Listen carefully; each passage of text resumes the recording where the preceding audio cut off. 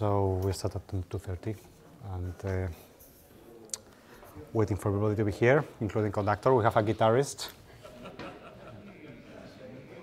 So they have to rehearse the business with the ladder, and that might take a good half an hour. So today we're doing a first stagehand piano rehearsal. So it's quite technical, probably quite slow. I always end up falling in whatever pit I play. I always end up hitting my head or falling in the dark. So all's fine so far. Okay, thank you, security. Okay, Javier.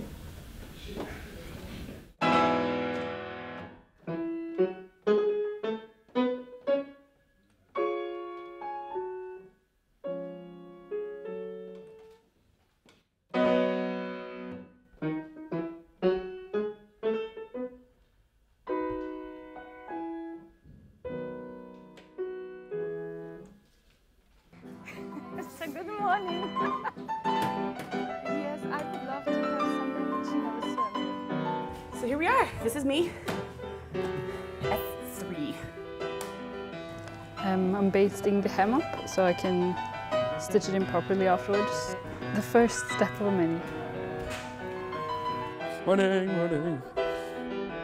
Every department you go to, you know, you're offered shortbread and coffee, so that's one of the big pluses of the emerging artist scheme. Good morning, members of the Barber Company. Could you please make your way to the stage? This morning's cover rehearsals. Could you please have cover company to the stage? All right. Cover rehearsals. Thank you. Okay, coming. Anything to say?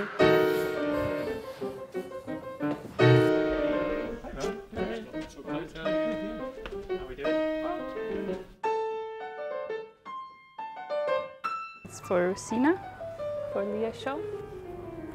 So this is just like keeping everything in place instead of the pins. Today it will be room number 3 for me.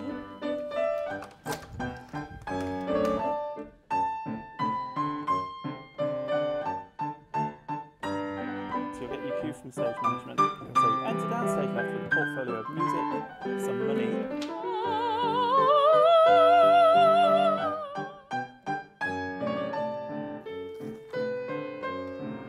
And I would do a bit of flushes. Just a glimpse of it, not too much. Because it's very early morning. Good morning. Morning, morning. Oh, good morning. All right, добрий ранок. Добрий ранок. So Tom bring me a newspaper, and this is article about Ukraine, so I will read it. The Wig Room is so much fun. It's like a little meeting place. Everyone comes here. Hello, hi everybody.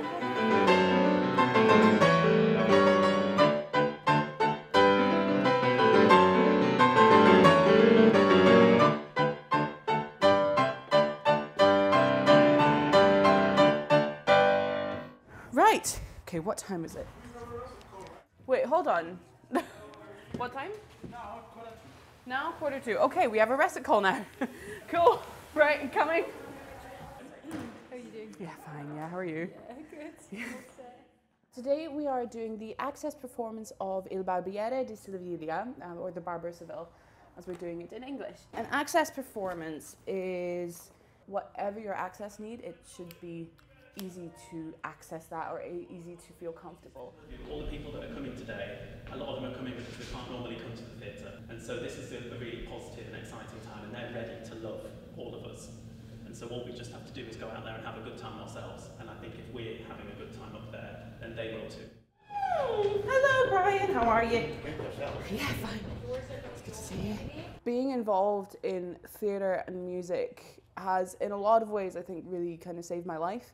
It's nice to feel like you have a place where you are valued for yourself, where your creative expression is valued and your personality is seen as an asset rather than a problem. They trust you, they allow you to have amazing experiences on stage and get your sea legs, I guess, is a good way to kind of think about it. So you're working alongside all these amazing people, all your amazing colleagues who've been doing this job for decades, and you're seen as an equal to them because you're also in the cast. So it really gives you a chance to find out how you work. To feel like you're not alone starting out in this industry makes such a difference.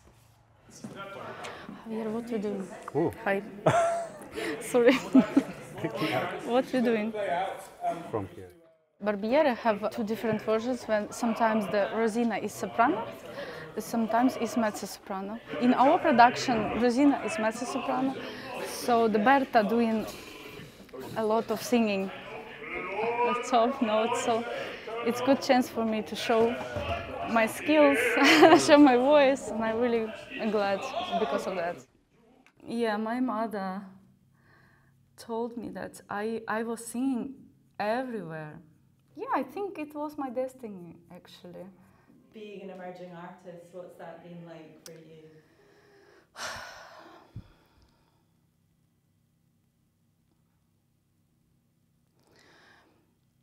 No, I must start from my background because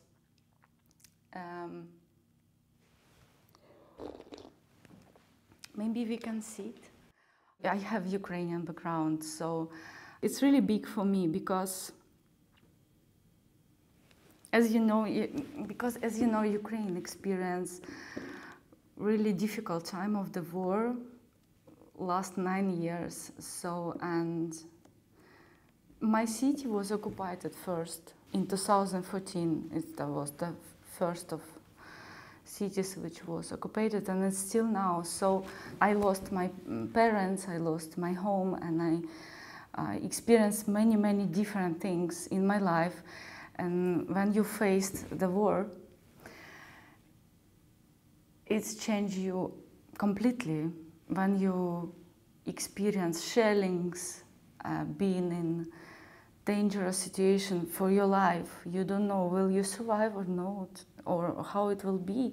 So it's really affect me as a person, and bring me very new feelings to my art as well. So when I moved to UK, I started to recover. Everything was different, even language, and new people around, connections, new music, and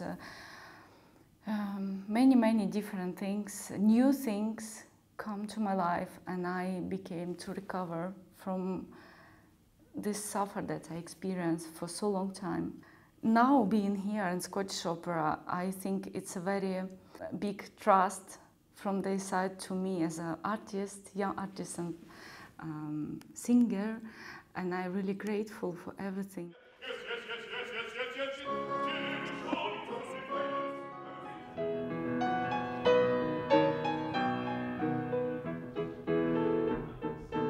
I'm covering Count Almaviva. Yes, it's challenging, but it's a beautiful role, I can say. It's a great opportunity for me to put a role like this in the pocket. So yeah, I'm so happy to do it. So you were at the National Opera Studio? Yes, yeah, I had a great year there. 2020 didn't work out because of COVID-19, and it was so stressful because we had nothing to do other than staying in our homes and do some stuff on Zoom and all that. I stayed in South Africa, then I came back in October to do the other year for 2021, 2022. I really enjoyed that because we came here, we went to Welsh National Opera, Opera North. We performed with English touring opera, and oh yes. See how the smile of heaven shines as this fair dawn is breaking. It all started in my high school in South Africa. We used to sing, me and my friends used to sing gospel, so they kind of sort of discovered that I had a choral sound. I used to watch, of course, the three tenors Placido Domingo, Pavarotti, and Carrera, so they really motivated me to that. Especially Domingo, his performances are really super, so I really like him. So yeah, he's the one who motivated me. And then after that, I went to join Cape Town Opera. I sang small roles and touring around the world, and I sang a bigger stage. And finally, when we went to Madrid, I finally met Placido Domingo, which was my dream. So my hope grew and grew that I want to become an opera singer. So yeah, now here I am.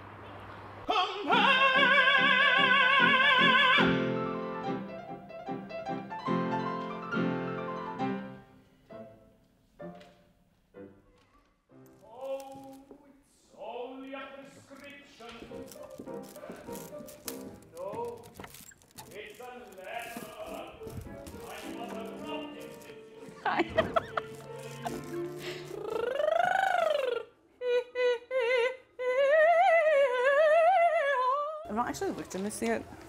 There's a little welcome pack. I've got moustaches. That's so funny. Because there's a few fake moustaches in the show. Where are you from? From Spain, yeah. Yeah, quite different weather, quite different day we have here from wherever day we can have in Spain, yeah. Glaswegians are very nice. People is very, very welcoming. I mean, I arrived here like 8-9 years ago, and it's home for me now, yeah. Lovely. I feel very welcomed. No, it's really lovely to work in a room like a big team, because usually when you're in costume, you might work from home and you're on your own, very isolated. So it's very lovely that there's so many people here working together. Your act on beginner's call, please. Okay. All come to the stage and technical staff to your positions. Mint, fan, water. Lights off. Let's go. La la la la la la la la la.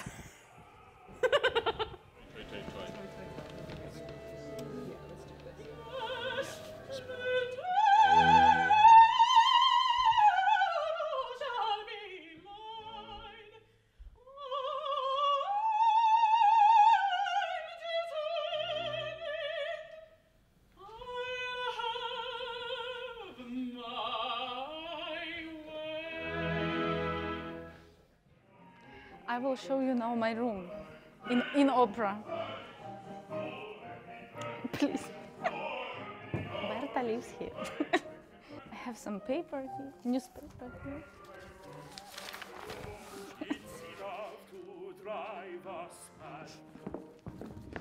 In my head of life is summer, is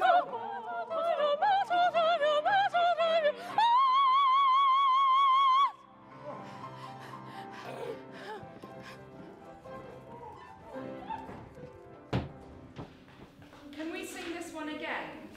Let's go back to 89 where Ross comes in. Zombie is breathe. Look at Don Bartolo, look at Don Bartolo.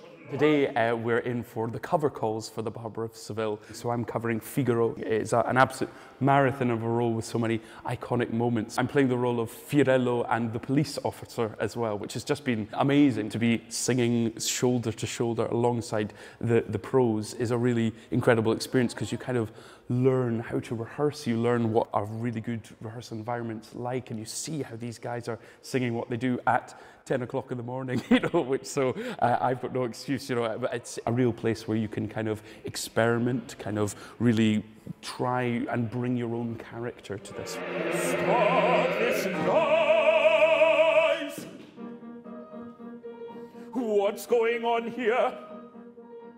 I was studying at the Conservatoire in Glasgow. There was about 8 of us in our year, and we all got to kind of hop across the road and have a session with the coaches and the head of music here at Scottish Opera. And then we got to go with the Scottish Opera Orchestra singing an aria. And it's like going from driving a Ford Focus to then a Ferrari or something. You're all of a sudden, you feel like you're kind of swimming on top of this incredible sound, being led by people who have done this repertoire in and out and know kind of nuances. So it was an amazing dummy run for us to kind of, but yeah, it was a real kind of awesome moment. Women are beyond me. Fascinating, fascinating, fascinating, that is far. Women are beyond. So I'm from Sweden. All my family is still in Sweden. I remember seeing Lord of the Rings growing up and being like, I want to be part of that team. It seems so cool. So I've always like drawn or danced or been in a choir, but I really enjoyed crafts and textiles and stuff. So it was kind of the perfect match between live theatre and textile crafts. So these like traineeships or emerging artists programs are super important to kind of get your foot in, learn on the job, meet all the people in the industry and be like, hi, this is what I know. Yeah, it's really like essential to introduce new people to the industry, I think. So we are going now to one of the covers. Yeah. So Berta, have you gone deaf? If you say it, if you tell me now, if I start playing like that instead of, you would tell me, Javi, have you gone deaf? So Berta, have you gone deaf? All right, so Berta, have you gone deaf? I suppose it's been part, in my case, it's been part of the musical staff in one of the major companies in the UK, again, even if it's just for a year. With the financial atmosphere now in the country, and especially in the arts, I suppose that giving the opportunity to younger or early career musicians, in this case opera-related artists, it's so valuable, and the only thing we can say is thank you to everybody supporting the program, to the company in first place for trying to make it happen, and for welcoming a Spaniard among the Scots, yeah.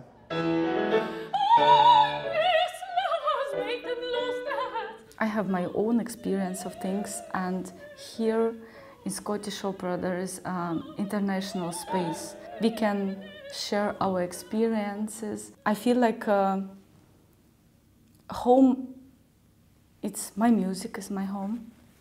So at least I can do my mug with me, you know.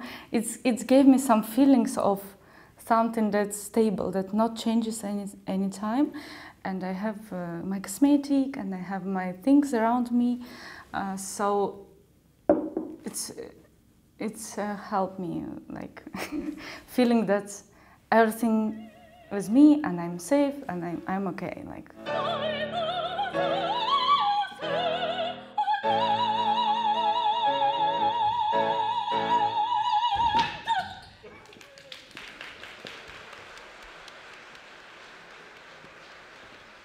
What do you think it takes to be an opera singer? That's an interesting question.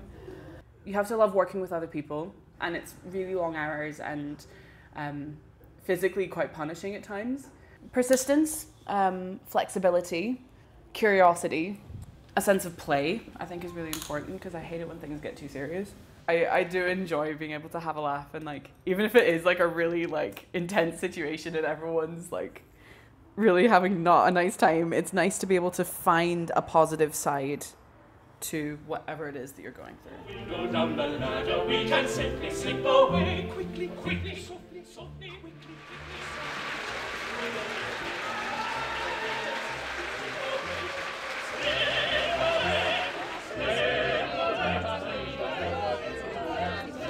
I follow the rules in my life that it's biblical, that we all just as strangers on this life and on this earth, like pilgrims. Not being involved in making music or creating something would kill me, I think. So whatever I do, I know that I need to keep following that path. And it's gotten me through a lot of really dark stuff. To witness, it can help a lot of people reach catharsis and to reach a lot of really lovely deep parts of ourselves, because music does a lot that words can't. So I really, really hope that folk watching this do get the music is not just something that is for leisure, it's for survival, it's a life-affirming thing to take part of. It's really exciting life, so.